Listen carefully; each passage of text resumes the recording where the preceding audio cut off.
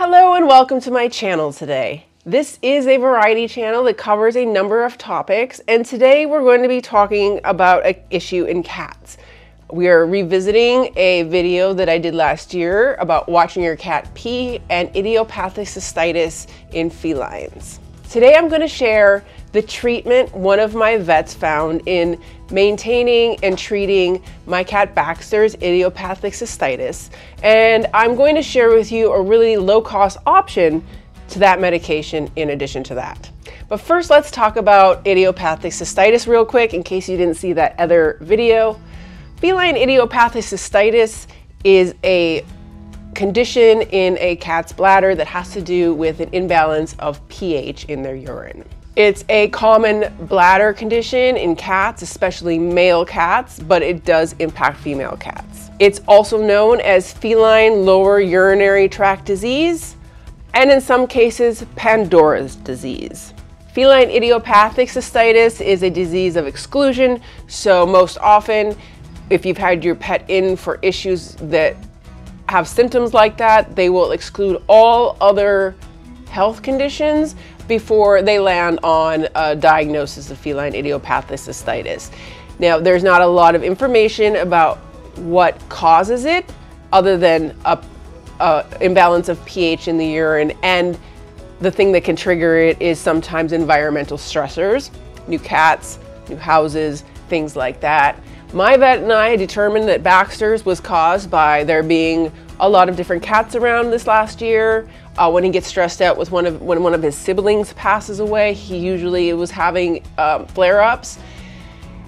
And one of the reasons I know that this medication is working better is because in the last year, I went from having 4 cats to 11 cats. Now, not all of them are inside out here, as mentioned in some other videos. I have some strays who I'm trying to socialize, trap, neuter, and I'm probably going to be releasing them in the spring after I build an outdoor house for them that they can use, and then I can trap them again in the winter. Mostly because this town is small and is overrun with cats, and it's impossible to rehome cats, and I cannot keep 5 cats trapped in my studio for the rest of their lives. So I am going to release them. There's 1 cat left that needs to be taken in for a spay, and then all 5 will have been trapped, neutered, and then I'll have to release them. Though there are 2 that have been vying for a position in the house. Now, some of the things that can happen with idiopathic cystitis is a urinary tract infection and bladder stones or bladder crystals. When those conditions have no identifiable causes, like I said, then it's feline idiopathic cystitis. First, I want to say I am not a vet. I'm just a woman with a lot of cats who asks a lot of questions and does a lot of research and follows up with my vets because I want to give my cats the best health outcomes possible. So any information I give you here, please feel free to take it to your vet and follow up with them.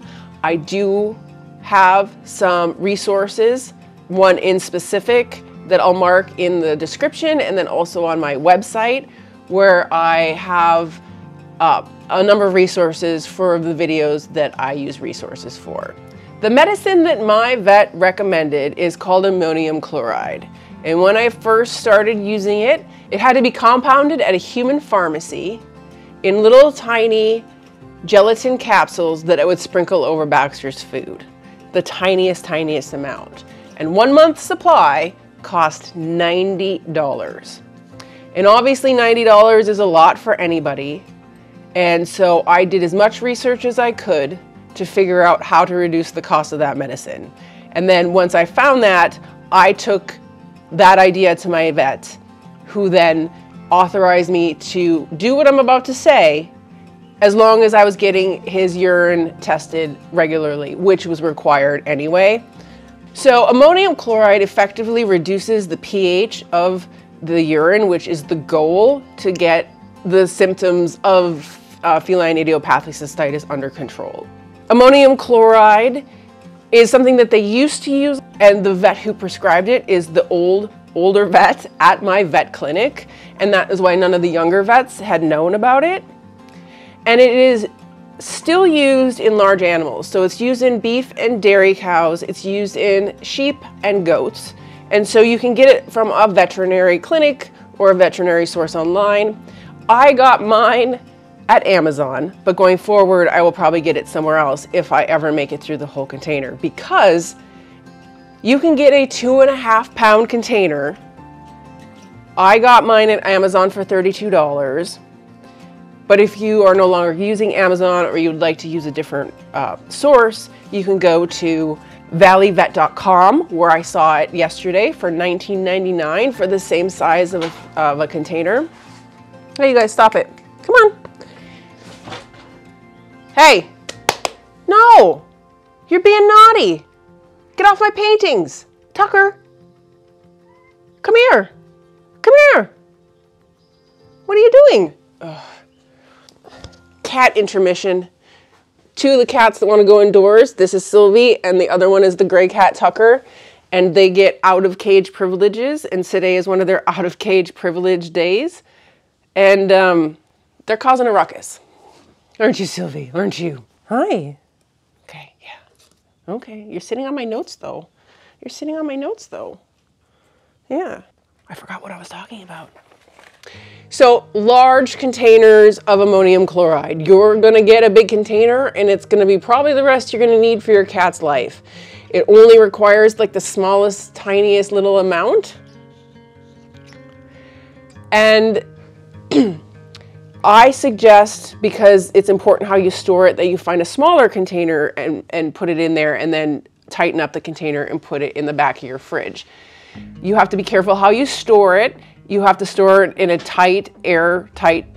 dark, airtight container where it's not too hot and not too cold. You should avoid freezing this product. While you're using this medication, it is important to note that you will still require some monitoring, especially in the first year of using it, so that your vet can determine whether or not it's actually working. I just got the all clear from my vet, so I don't have to keep bringing Baxter in every 3 months for urinary pH checks. Now, you have to be careful because you don't want to use too much, and this is why you want to talk to your vet, and you want to make sure that you have the right way to measure it, and the right, like a scale. And like I said, monitoring is important. And this is also a human medication, so if you take this medication, there are other things that you should be watching out for too. It can cause pallor and sweating. It can cause irregular breathing and irregular heart rate, and can cause convulsions and coma. So it's very, very important that you know how much you should be administering. And it's not very much, it's just the smallest amount of sprinkles. I'm gonna go through a really quick list. Hey, get off the TV.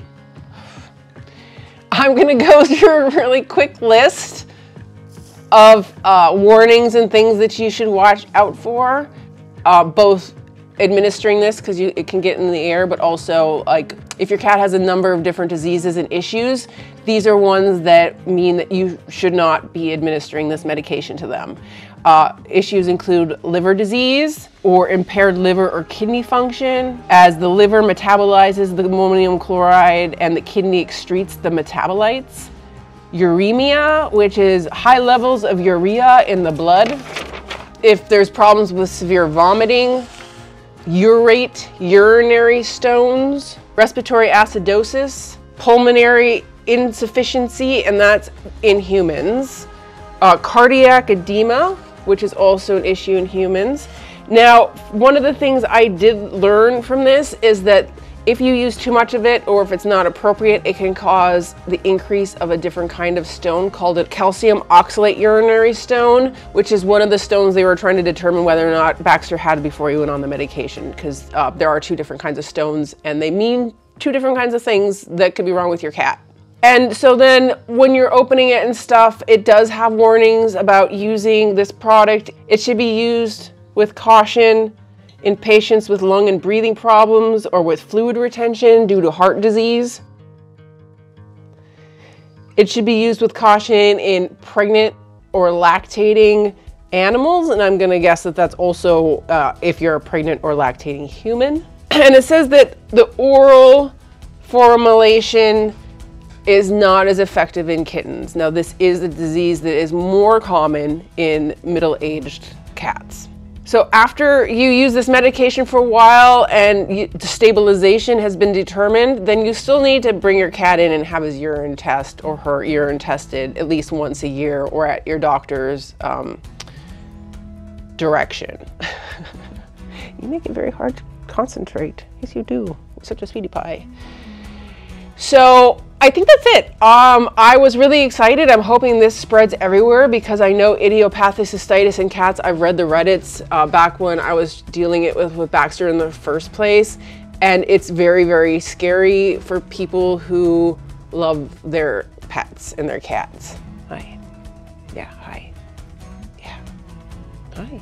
What's gonna go on? What's gonna go on? Yeah.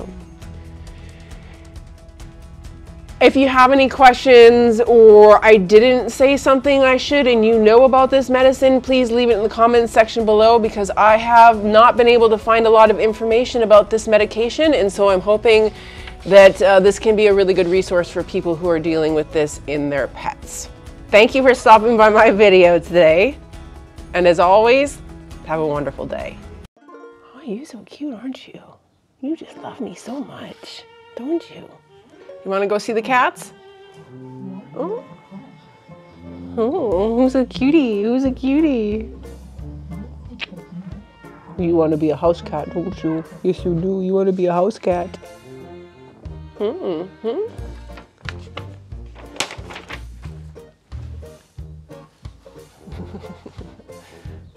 a good boy? Who's a good boy? Who's a good boy? Let's go take a look at the other cats. I only have one left that needs to be spayed, and that's Mushi, the little girl. Mama was the first one, and then all three boys went in on the same day. I was able to find a service in a town nearby that has low-cost services for strays and barn cats, and they take people from out of town. So I was actually able to get them spayed and have their first vaccine. And I think also I had them tested to make sure that it didn't have anything like feline leukemia and stuff like that. And it was only $125. And I got my kitten in the house spayed at my actual vet, and that was about $700. So it's a significant savings if you can find a low-cost veterinary service that in your area that deals with strays. All right, Sylvie, should we go see the other ones? Should we show them the other kitties? Should we show them the other kitties? Yeah. This is a stray cat. He's been coming around for 2 years. It was only like the last 6 months that he'd let me touch him. He would sit in my studio and watch me paint last summer, but he would never let me touch him. And now he's in love with me. Yes, aren't you? Yes, aren't you? Yes. Oh, hi. Let's go show them the other kitties. Hi. Yes, you are a cutie. There's Tucker, who gets outdoor privileges, outside the cage privileges, don't you, cutie pie? And this is Haley. Haley would like a home. He's semi-feral. He's a sweetheart. These are my two ladies. It's Mama and Mushi. Mama's a little spicy and Mushi's a lot spicy. This guy's been getting more and more friendly. I get in the cage with him and pet them and stuff. And in a couple weeks, they will be leaving this space because I'll be building them an outdoor facility so that they can get some fresh air, because I can tell that they know that spring is here and they're getting all sorts of antsy. So that's it. That's my 5 outdoor cats. I've got 6 inside now. If you don't follow me on Blue Sky, this is my 6th cat. His name is Toby. I got him from a tractor shop. He was real rough when I found him. I'd been seeing him for a year and a half or 2, and I convinced them to let me take him home to give him like a better end of life experience because he is old and he needed a shave. Anyway, thanks for looking at my cats with me. I'll talk to you later.